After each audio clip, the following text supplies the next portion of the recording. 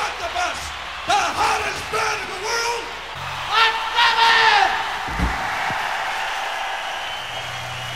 Bang Bang Pizza Skulls and SHMACKEMAGOB. What's up, everybody? I got me here a donated episode from Kevin Kaler. I hope I'm pronouncing that right. From Detroit Rock City. So get up and get down. And boy, I hope Alan Sandlin is watching this. Alan, check your email, bro. Very, very important. Oh, God, I hope you're watching this. Anyway, he wants me to put Mr. Kevin from Detroit Rock City, the great third Black Sabbath album, Master of Reality, versus my favorite Iron Maiden album, the first one. You know, for a while, I was like, Killers is the best Iron Maiden album. I was stubborn, man, but then it finally dawned on me. I gotta say, man, maybe it's timeline, you know, but this is the first Maiden album I bought. I walked into Specs Music in West San Juan here in Hialeah, and I saw this album cover, never heard of Iron Maiden, flipped the album cover over, and I was like, holy crap, they look like Judas Priest. I must buy this, and I left that store. I went in, I can't remember what album I wanted to buy. I think it may have been Women and Children First, or I can't remember, because 1980 was plagued with amazing albums. That is, hands down, my favorite year of music. I was 15 years old, and I think 15 is a very special year. You know, like, I know a lot of people, like, you know, there's a lot of people like, oh, I love Somewhere in Time, I love Turbo. I'm thinking a lot of you people were 15 or in that realm, because timeline is everything. So, I'm going with the British version of the first Maiden that does not contain Sanctuary, so it can match the amount of tracks that's on this. Right on. Oh, which one do I like more? Black Sabbath is my favorite band of all time. In the 70s, they do no wrong, right?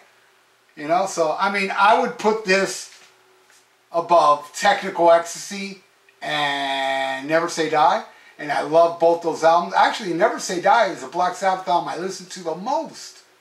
But those are the only two albums I would put this album over. Not anything from Sabotage down. All right. By the way, I just saw Skid Row, and that singer was unfucking believable. All right. Okay, so we got Sweet Leaf versus Prowler. They're both great, man, but I'm going with Sweet Leaf. Man, what Bill Ward does during that solo, holy crap, man. That's why he's my favorite drummer of all time. What he does is just breathtaking. My God. Master Reality gets that one. All right, then we got After Forever versus Remember Tomorrow. This is torture, Kevin. Damn. Would you like to see the Pope at the end of the rope? Do you think he's fooled? What a fucking song. But I'm going with Remember Tomorrow. I think that is a better song.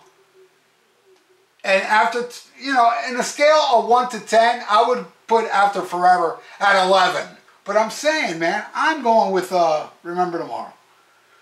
All right, then we got Embryo. You know, there's a little cheating here. There's a little tiny instrumentals. Versus Running Free. Now, of course I'm going with Maiden, but, you know, I love Embryo, but here's the deal. You know, oh my God, I just thought of what's the next track. Oh my God.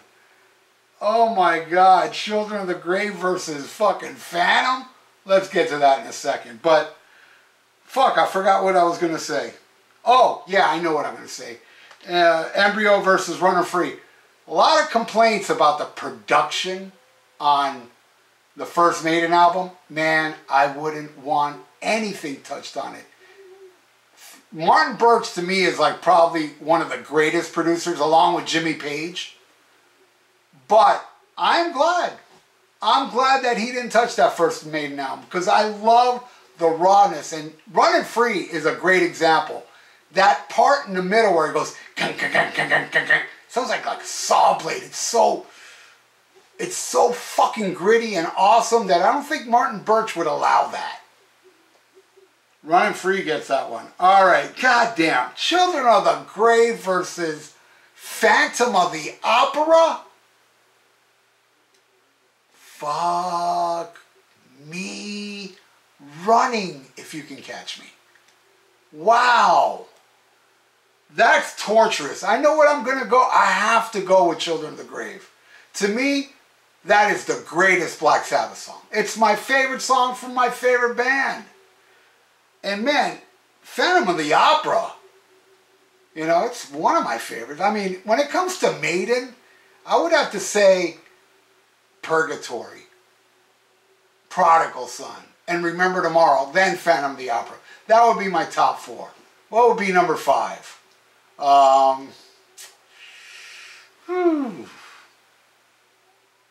don't know. It's a real tough one. Ratchild or Charlotte the Harlot, Killer, Murders in the Room. Oh, let's keep going on. All right, that's the end of side 1. So now we're going to pick an album. Over, down, right here. Oh, Jethro Tull. This is probably my, well, I can't say. It's my, all right, let me put it this way. It's my favorite Jethro Tull album that I know of. Because I'm not the biggest Jethro Tull guy. I got that live album that's pretty good, that Bursting Out. But man, I love Teacher on this and Nothing to Say. This is a fucking great album. But I am a casual Jethro Tull fan. There probably are better Jethro Tull albums. But leave a comment below, any Jethro Tull fan that says Benefit's their best, dude. Because that would make me feel good, since I don't know much. Alright, so we got Orchid versus Transylvania. Both instrumentals, but you know, Orchid's cool. I dig it. Instrumentals beyond cool. It's the Fonzie of instrumentals. It is fucking awesome. So, you know, forgive me, but sit on it, Orchid. I'm giving that one to Sabbath. Oh, and by the way, Maiden got 2 on side 1. And Sabbath got 3. I forgot to write in. Oh, no, wait. Did it? No, it only got 2. Yeah, 1, 2, 3, 4. Wait. Yeah, I'm right. Okay, so then we got Lord of This World. Badass song. Versus, I love Strange World, man. I really do. Don't get it twisted, okay? Don't get it twisted that I'm picking Lord of This World over Strange World thinking that I don't like Strange World. I love Strange World. But I'm going with Lord of This World because it's an evil possessor. Alright. Then we got, God, I love Solitude. And it's going against Charlotte the Harlot, as I said. You know, no Sanctuary on this one. Yeah. I gotta go with Maiden. Charlotte the Harlot. Man, that middle part, when Deanna sings, just when you love me standing there. I love that man's voice more than Dickinson. I really do. And you know, people, oh, Dickinson's better singer.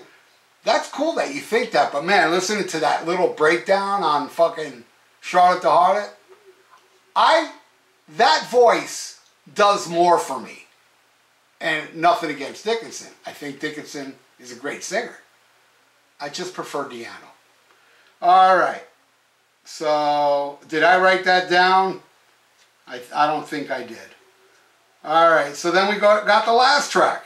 Into the Void versus Iron Maiden. Both great, but I know what I'm going to go for. Definitely. Does that mean this is a tie? I may have fucked up the score. Because I got a tie here. Maybe, I don't know. All I know, Kevin, is that you rule, brother. Thank you for the donation. And, you know, do me a favor. Continue to lose your mind in Detroit Rock City, all right?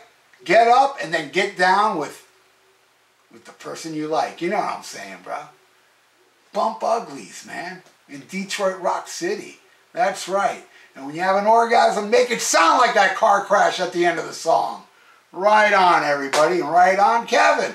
Thank you so much for the donation. And hey, put your track list in below, but take Sanctuary off this. You Yankees, you Yanks. I guess you can call me a Yank because I'm used to the version with Sanctuary. But put your comments below. And yeah, it's Black Sabbath Sunday, man. And if you'd like to donate, I got a PayPal in the description below. And subscribe to my channel if you want to live. Because if you don't subscribe to my channel, rest in peace. Stay frosty. Listen to Black Sabbath. That's right. The Lord of my world, Black Sabbath. And SHMACKEMAGOB.